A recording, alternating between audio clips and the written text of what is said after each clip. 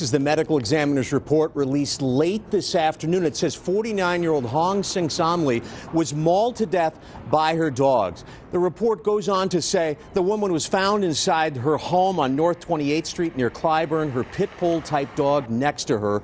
The report says she was last seen alive on Friday, and when the son Jack couldn't reach her by phone, he went to check on her on Saturday. He found his mother on the kitchen floor. The ME's report says at that time, one of the decedent's dogs began to guard her and growl at Jack. Jack attempted to get the dog away from the decedent, but the dog became hostile and Jack shot the dog twice. There were two other dogs in the home, a Chihuahua and a pit bull type dog. The family didn't want to comment tonight.